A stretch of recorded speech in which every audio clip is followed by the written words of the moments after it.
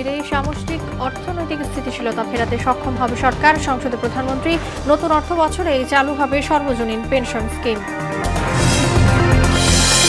ভূ রাজনৈতিক জটিলতার মুখে শান্তিরক্ষা মিশন বললেন জাতিসংঘের আন্ডার সেক্রেটারি। অংশগ্রহণ বাড়াতে চায় বাংলাদেশ, জানালেন পররাষ্ট্র সচিব।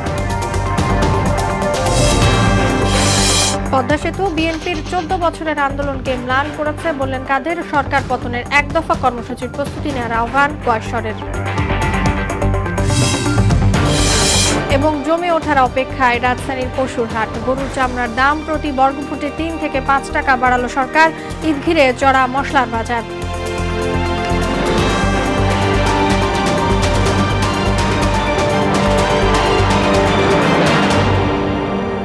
আসসালামু আলাইকুম, মোহনা সংবাদে সবাইকে স্বাগত। শুনছিলেন শিরোনাম, সঙ্গে আছি তাসনুমা বিনতে তাহের।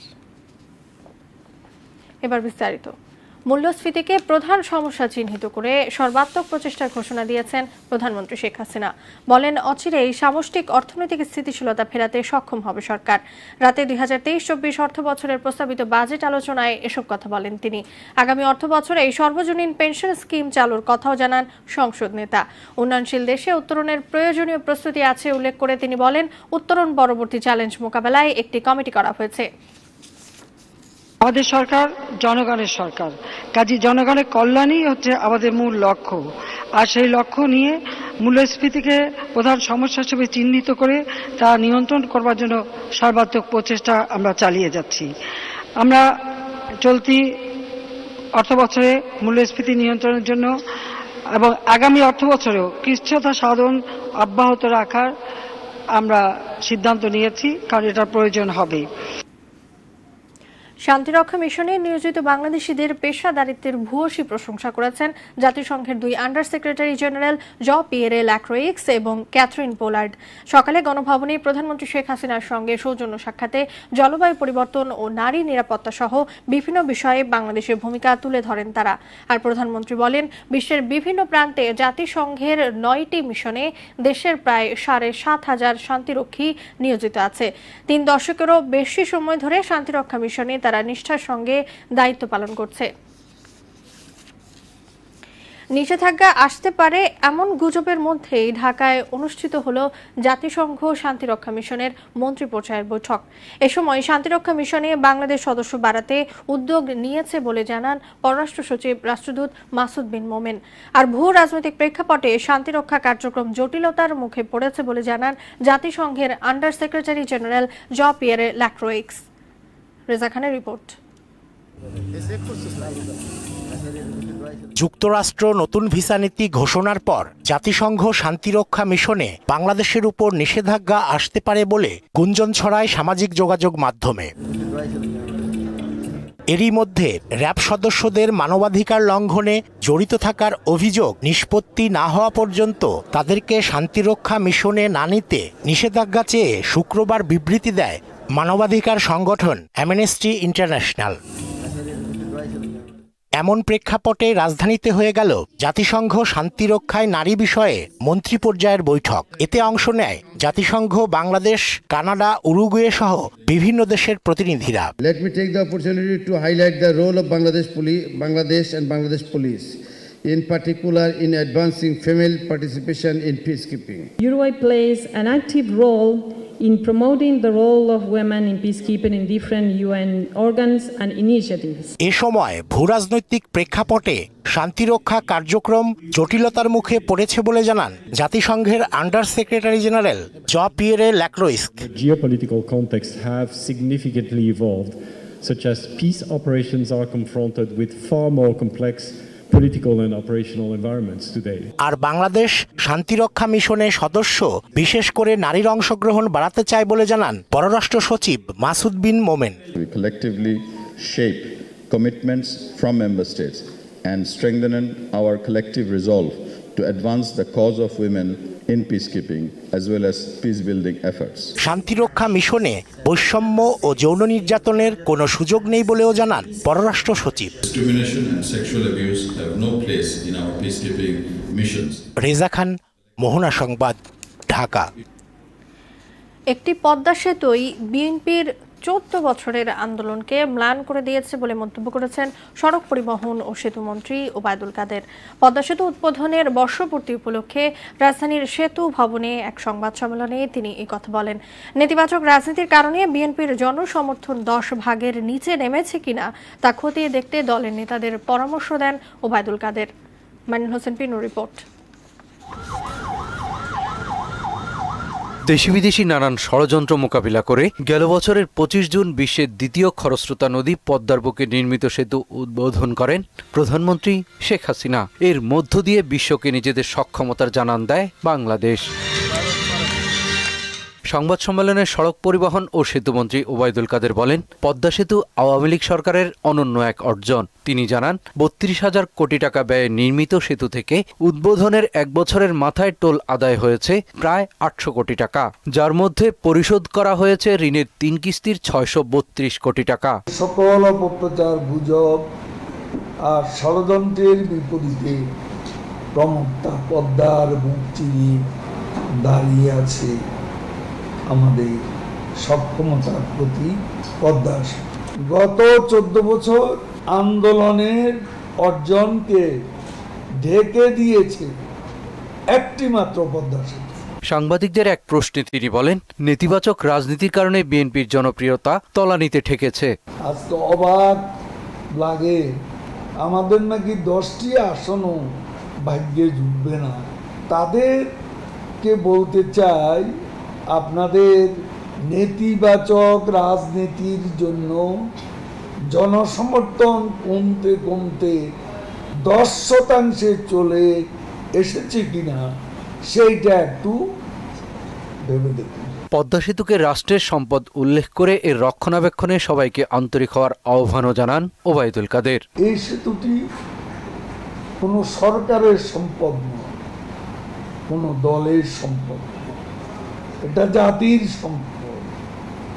এই সম্পদ সংরক্ষণে আমাদের সকলকে যত্নবান হতে হবে। মাইনুল হোসেন পিন্নু, মোহনা সংবাদ, ঢাকা। ভারতের প্রধানমন্ত্রী নরেন্দ্র মোদীর যুক্তরাষ্ট্র সফরে শেখ হাসিনা সরকারের জন্য কোনো লাভ হয়নি বলে মন্তব্য করেছেন বিএনপির স্থায়ী কমিটির সদস্য গয়েশ্বরচন্দ্র রায়। দলের নেতাকর্মীদের এক দফা আন্দোলনের প্রস্তুতি নেওয়ার আহ্বানও জানান তিনি। আর বর্তমান সরকারের অধীনে বিএনপি নির্বাচনে যাবে না বলে জানান দলটির নেতারা। রাজধানী নয়াপল্টনে এক প্রতিবাদ সমাবেশে এসব কথা বলেন তারা। আরও জানাচ্ছেন হুমায়ুন কবির। বিএনপি চেয়ারপারসন বেগম খালেদা জিয়া ও ঢাকা মহানগর দক্ষিণের সদস্য সচিব রফিকুল আলম মজনুর মুক্তির দাবিতে দলের কেন্দ্রীয় কার্যালয়ের সামনে প্রতিবাদ সমাবেশ করে ঢাকাস্থ ফেনী জেলা জাতীয়তাবাদী পরিষদ। এতে অংশ নিয়ে নেতারা বলেন, দলীয় সরকারের অধীনে নির্বাচনে যাবে না বিএনপি। সরকার পতন আন্দোলনে সবাইকে শরীক হওয়ার আহ্বান জানান তারা। আগামী নির্বাচন একটা নিউট্রাল গভর্নমেন্টের অধীনে হবে, তাহলে দেখবেন কালকে থেকে আর কোনো প্রতিবাদ নাই। এই বাংলাদেশকে এই জালেমদের হাত থেকে, এই মাস্তানতন্ত্র থেকে আমরা মুক্ত করতে পারবো বলে আমি বিশ্বাস করি। আর এক দফা আন্দোলনের প্রস্তুতি নিতে নেতাকর্মীদের প্রতি আহ্বান জানান দলের স্থায়ী কমিটির সদস্য গয়েশ্বরচন্দ্র রায়। এই দাবির নামে ওরা নামাইতে পারলে সরকারের নিকটে এই মন্ত্রজন আলাদা মিছিল করতে না, যেখানে যারা আছে তাদের জন্য মিছিল করতে না। সামাজিক যোগাযোগ মাধ্যম ব্যবহার করে সরকার বিভ্রান্তি ছড়াতে পারে জানিয়ে সবাইকে সতর্ক থাকার আহ্বানও জানান তিনি। হুমায়ুন কবির, মোহনা সংবাদ, ঢাকা। রাজনৈতিক দল হিসেবে নির্বাচন কমিশনের নিবন্ধন সার্টিফিকেট পেল ইনসানিয়াত বিপ্লব বাংলাদেশ। উচ্চ আদালতের আদেশে দলটিকে নিবন্ধন দিয়ে গেল 4 মে প্রজ্ঞাপন জারি করে ইসি। এ দলটিকে আপেল প্রতীক বরাদ্দ দেওয়া হয়েছে। সকালে নির্বাচন ভবনে কমিশন সচিব জাহাঙ্গীর আলমের কাছ থেকে নিবন্ধন সার্টিফিকেট গ্রহণ করেন দলের চেয়ারম্যান আবু হায়াত। পরে তিনি সাংবাদিকদের জানান, সংসদ বিলুপ্ত করে সেনাবাহিনীর তত্ত্বাবধানে জাতীয় নির্বাচন হলে অংশ নেবে ইনসানিয়াত বিপ্লব। জমে ওঠার অপেক্ষায় রাজধানীর পশুর হাট। ক্রেতার দেখা মিললেও চলছে দরদাম। আগামীকাল থেকে পুরো দমে বেচাকেনা শুরু হবে বলে আশা ব্যাপারীদের। অন্যান্য বারের তুলনায় এবার গরুর দাম বেশি চড়া বলে অভিযোগ করেন ক্রেতারা। তাই মাঝারি গরুর চাহিদা বেশি বলে জানান বিক্রেতারা। শামীমুজ্জামান চৌধুরীর রিপোর্ট। রাজধানীর বসিলা হাটে পাবনা থেকে আনা হয়েছে রাজাবাবুকে। দাম হাঁকা হচ্ছে 5.5 লাখ টাকা। যদিও ব্যাপারী এখনো কাঙ্ক্ষিত ক্রেতার দেখা পাননি। পাবনা থেকে নিয়ে আইছি, এটার নাম হচ্ছে রাজাবাবু। এটা দাম চাচ্ছি 5.5 লাখ টাকা। দাম হচ্ছে 2 লাখ, 3 লাখ, 3.5 লাখ এ পর্যন্ত দাম হয়েছে। তখন তো কাস্টমারের দেখা পাচ্ছি না। পিরোজপুরের কিং আর কুষ্টিয়ার কালাচাঁদেরও দাম 6.5 লাখ টাকা করে চাইছেন ব্যাপারীরা। তবে এখন পর্যন্ত ক্রেতা শূন্য বাজারে এর দাম উঠেছে অর্ধেক। গরু ব্যবসায়ীদের আশা সোমবার থেকে জমে উঠবে হাট, বাড়বে কেনাবেচা। দাম চাচ্ছি 6,50,000, 4.5-5 দাম বলছে। কাস্টমার দাম দর জিগাচ্ছে, বলতেছে, যাচ্ছে, এইভাবেই কিনা বাছাই পর্যন্ত একটাও করতে পারিনি। এখন আমরা যদি একটা ভালো মূল্য না পাই তাহলে আমরা ক্ষতিগ্রস্তের মধ্যে হব। আমি ছোট বড় 13টা গরু আনছি, আমার সর্বনিম্ন 60 থেকে 5.5 লাখ পর্যন্ত আছে। আমি 3টা গরু বিক্রি করছি, এখনো এই কাস্টমার আসে নাই। হাটে মাঝারি গরুর চাহিদা বেশি। ক্রেতারা বলছেন এবার পশুর দাম গতবারের চেয়ে অনেক চড়া। গত বছর যে গরু 75,000 টাকা কিনছি সেই গরু এই বছর 1,30,000 চাই। মধ্যবিত্ত ফ্যামিলির জন্য এই মাঝারি গরুর ডিমান্ড বেশি আর কি। খাসি, ভেড়া ও মহিষের দামও অনেক বেশি বলে জানালেন ক্রেতারা। হাটে নগদ টাকার পাশাপাশি বিভিন্ন অ্যাপসের মাধ্যমেও দাম পরিশোধের ব্যবস্থা রয়েছে। শামীমুজ্জামান চৌধুরী, মোহনা সংবাদ, ঢাকা। কোরবানির গরুর চামড়ার দাম বাড়ালো সরকার। গেল বছরের চেয়ে ঢাকায় প্রতি বর্গফুটে 3 টাকা, ঢাকার বাইরে 5 টাকা বাড়ানো হয়েছে। ঢাকায় গরুর প্রতি বর্গফুট লবণযুক্ত কাঁচা চামড়ার দাম 50 থেকে 55 এবং ঢাকার বাইরে 45 থেকে 48 টাকা নির্ধারণ করা হয়েছে। আর খাসির লবণযুক্ত চামড়ার দাম 18 থেকে 20 এবং বকরির চামড়া 12 থেকে 14 টাকা ধরা হয়েছে। দুপুরে সচিবালয়ে চামড়ার দাম নির্ধারণ ও সুষ্ঠু ব্যবস্থাপনা বিষয়ক সভা শেষে এসব তথ্য জানান বাণিজ্যমন্ত্রী টিপু মুন্সি। কোরবানির ঈদ ঘিরে তরতরিয়ে বাড়ছে মশলা পণ্যের দাম। অবস্থা এমন যে অনেকে হাতই দেওয়ার সাহস পাচ্ছেন না। অন্যবারের তুলনায় এবার সবকিছু ছাপিয়ে গেছে বাজার। দামের এমন ঝাঁঝে চোখে মুখে অন্ধকার দেখছেন ভোক্তারা। রান্নাঘরের অন্যতম অনুষঙ্গ জিরার দাম কেজিতে বেড়েছে 700 টাকারও বেশি। একই অবস্থা অন্যান্য পণ্যেরও। ব্যবসায়ীরা বলছেন পণ্যের দাম বাড়েনি, কমেছে টাকার মান। মনিরুল ইসলামের রিপোর্ট। এ দোকান থেকে অন্য দোকান ঘোরাঘুরি বাজারের নিয়মিত দৃশ্য। অন্তত 1 টাকাও যদি বাঁচে সেই বা কম কিসে। উচ্চ মূল্যের বাজারে ভোক্তাদের অসহায় পায়চারির এমন দৃশ্য রাজধানীর সব বাজারেই। কোরবানির সময় চাহিদা তুঙ্গে থাকে জিরা, এলাচ, দারুচিনি, পেঁয়াজ, আদা, রসুন সহ বিভিন্ন মশলা পণ্যের। তবে এবার রোজার ঈদের পর থেকেই বেশ চড়া মশলার বাজার। তার উপর গত সপ্তাহে দাম বেড়েছে আরেক ধাপ। 300 টাকা, 350 টাকা জিরা হয়ে গেছে মনে করছেন 1000 টাকা। জর্তি, জায়ফল, শাহি জিরা, বস্তুদানা, এগুলো সবের দাম বাড়ছে। টিসিবির তথ্য বলছে 1 বছরের ব্যবধানে জিরার দাম বেড়েছে 132%। একইভাবে দারুচিনি 14, লবঙ্গ 38, ধনিয়া 96, দেশি পেঁয়াজ 58, আদা 281 এবং দেশি রসুনের দাম বেড়েছে 100%। আমদানি বন্ধের অজুহাতে 1.5 মাসের মাথায় প্রায় 3 গুণ ওঠে পেঁয়াজের দাম। ফের আমদানির অনুমতি মিললে পেঁয়াজের দাম কিছুটা কমে। চিনিও বিক্রি হচ্ছে নির্ধারিত দামের চেয়ে 20 টাকা বেশিতে। 15 টাকা বাড়ছে পার কেজিতে এবং এটা হঠাৎ করে বাড়ছে, কোনো যুক্তি নাই।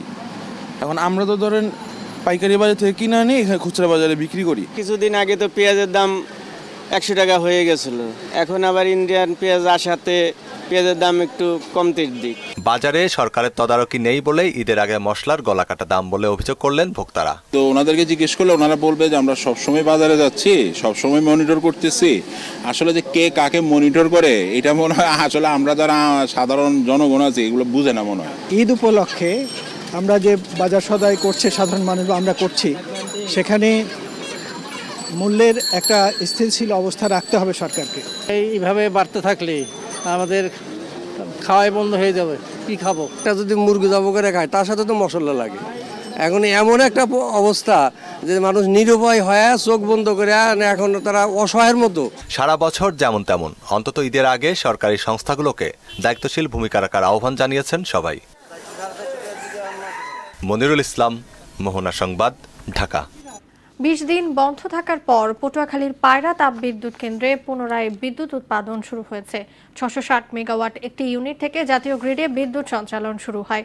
জ্বালানি ঘাটতির কারণে গেল 5 জুন কেন্দ্রটিতে বিদ্যুৎ উৎপাদন বন্ধ হয়ে যায়। শুক্রবার ইন্দোনেশিয়া থেকে 41,207 মেট্রিক টন কয়লা নিয়ে আসে মার্শাল আইল্যান্ডের পতাকাবাহী MV অ্যাথেনা নামের একটি জাহাজ। কয়লা খালাস শেষে বিদ্যুৎ উৎপাদনে যায় কর্তৃপক্ষ। আরও 7 লাখ টন কয়লা আমদানির জন্য LC খোলা হয়েছে বলে জানিয়েছে কর্তৃপক্ষ। 2030 সালের মধ্যে দেশের রপ্তানি আয় $100 বিলিয়ন উন্নীত করতে চায় সরকার, জানালেন বাণিজ্য মন্ত্রী টিপু মুন্সি। বিকেলে রাজধানীর একটি হোটেলে রপ্তানি বাণিজ্যে গুরুত্বপূর্ণ অবদানের স্বীকৃতি স্বরূপ CIP রপ্তানি ও CIP বাণিজ্য কার্ড প্রদান অনুষ্ঠানে একথা বলেন তিনি। মন্ত্রী জানান, দেশে তৈরি পণ্য বিদেশে ব্র্যান্ডিংয়ে সর্বাত্মক চেষ্টা চালানো হচ্ছে। CIP কার্ড প্রাপ্ত ব্যবসায়ীদেরও রপ্তানি আয় বাড়াতে এগিয়ে আসতে হবে। ফিক্সার করেছি যে 2030 সালে আমাদের রপ্তানি বাস্কেটটা $100 বিলিয়ন করতে চাই। আমার বিশ্বাস আপনাদের চেষ্টা, আপনাদের ত্যাগ, আপনাদের ঘাম, আপনাদের পরিশ্রম, আপনাদের একাগ্রতা আমাদের সেই টার্গেটে পৌঁছতে সাহায্য করবে। আগামী জুলাই থেকে TCB কার্ডধারীরা অন্যান্য পণ্যের সঙ্গে 5 কেজি করে চাল পাবেন বলে জানিয়েছেন খাদ্যমন্ত্রী সাধন চন্দ্র মজুমদার। দুপুরে সচিবালয়ে বড় সংগ্রহ অভিযানের অগ্রগতি, কার্ডের মাধ্যমে OMS বিতরণ ও সামগ্রিক খাদ্য পরিস্থিতি নিয়ে সংবাদ সম্মেলনে এ তথ্য জানান তিনি। মন্ত্রী বলেন, অন্তত 1 কোটি পরিবার সারা বছর TCBর মাধ্যমে 5 কেজি করে চাল পাবেন। পাশাপাশি OMS কার্যক্রম চলবে। OMS এর জন্য ডিজিটাল কার্ড তৈরি করা হচ্ছে বলেও জানান তিনি। মাসে মানে TCBর মাল যখন পায় সে TCBর মালের সাথে 5 কেজি করে ওই প্যাকেজের মধ্যেই তারা পাবে। এটা আমাদের কাছে আসতে হবে না, আমরা তাদের কাছে হ্যান্ড ওভার করে দেবো 30 টাকা কেজি হিসাবে। OMS এর রেট হিসাবেই তারা পাবে। এটা জুলাই থেকে কার্যকর হবে। শেষ করব মোহনা সংবাদ, যাবার আগে শিরোনামগুলো জানিয়ে দিচ্ছি আবার।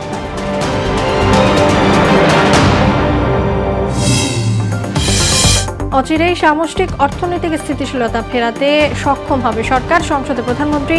নতুন অর্থ বছরেই চালু হবে সর্বজনীন পেনশন স্কিম।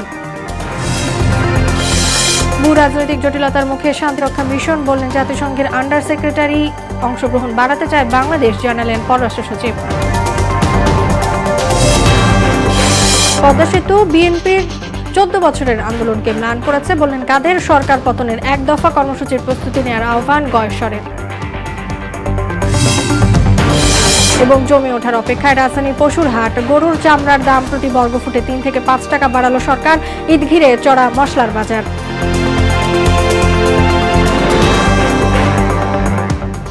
এই ছিল মোহনা সংবাদে। পরের সংবাদ রাত 12টায়। মোহনার সবশেষ খবর জানতে ভিজিট করুন www.mohona.tv। সংবাদ দেখতে পারেন ফেসবুক ও ইউটিউবেও। এতক্ষণ সঙ্গে থাকার জন্য সবাইকে ধন্যবাদ।